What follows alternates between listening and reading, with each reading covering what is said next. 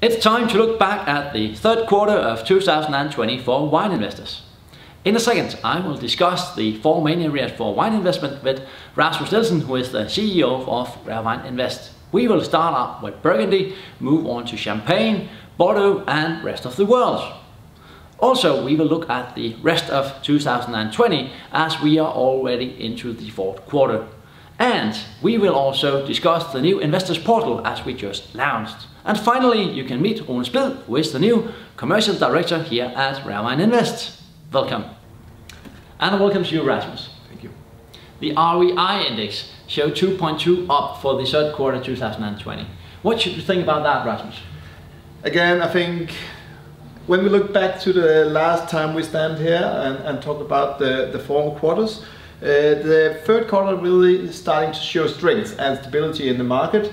The activity has been going up quite strongly in the past 3 months, and now when we look into the fourth quarter, we're actually looking into probably the biggest quarter for our company's trading company ever.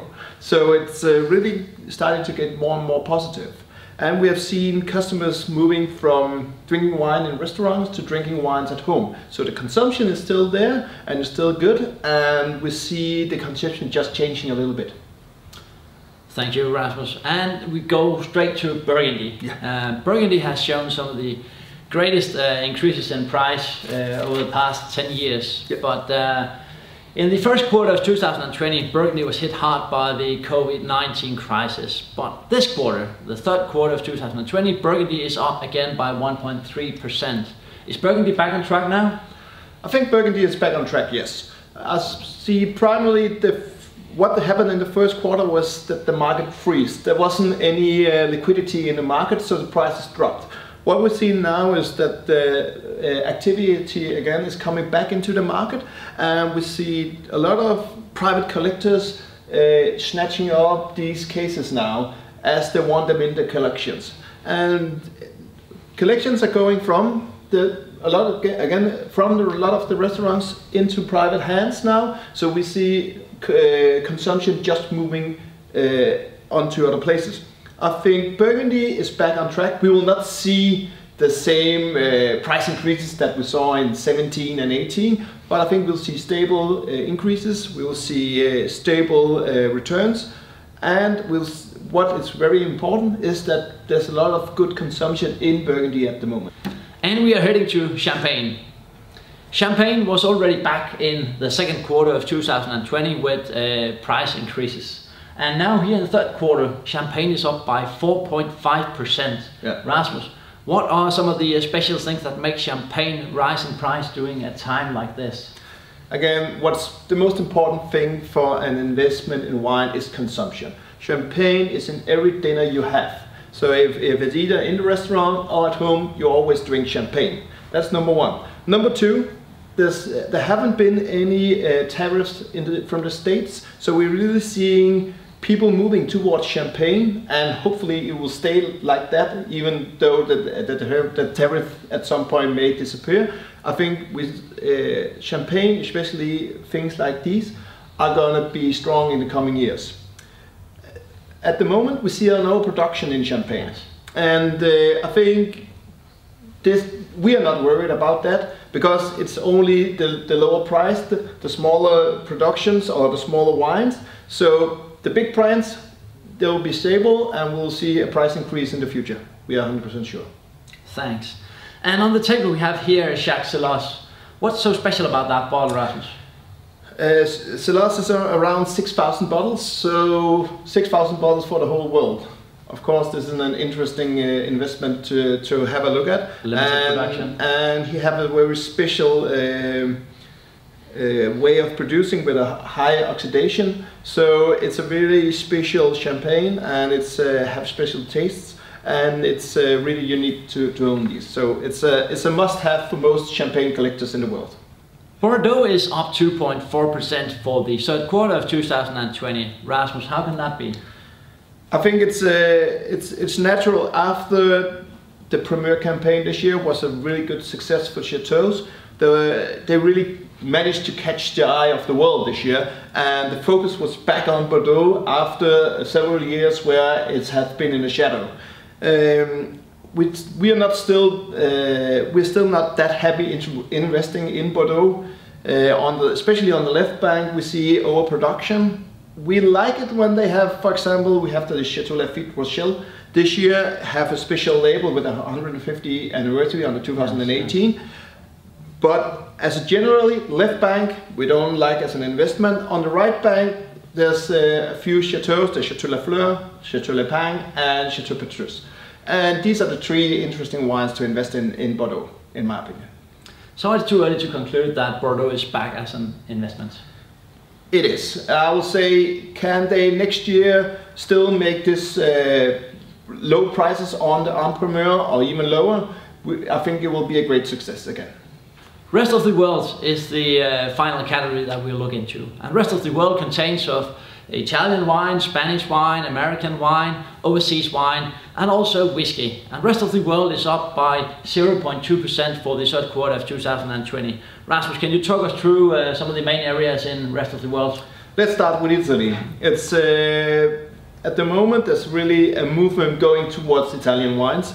First of all, I think that when there's no tariffs on the wines, it helps consumers go from classical French wines over to either Barolo or Tuscany wines.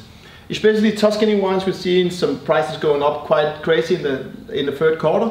And for example, Solaia. And all of these brands, Solaia, Messetto, Tignanello, Sassicaia and Onalaya are really brands we see a bright future in.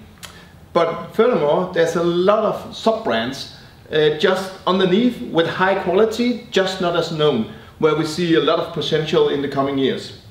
So we are really, really happy about Tuscany, and furthermore we have been doing a special case on Barolo 2016, maybe one of the biggest vintages ever from Barolo, and whenever we see something interesting, we will come and bring it to you guys as well, because I think these will be hallmark vintages. 16 Tuscany and 16 Barolo are the things to buy right now. Perfect, Rasmus. That was Italy. If we move on to American wine, for instance, yep. How is it for the American wines in third quarter of 20? We have, this year it's just been quite devastating in the States because we had the huge fires in the Napa County. The wildfires. Yeah, the wildfires. And for investments, we can see the prices and the demand actually have gone up in the back vintages because people are afraid of what's coming in the future. And we see a trend right now going to much more lighter wines and much more Bordeaux-like wines in Napa Valley, and that's really, really interesting.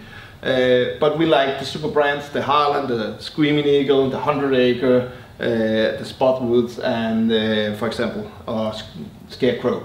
It's interesting wines that we follow all the time, and whenever we have something really of interest, we'll put it into the market for sure.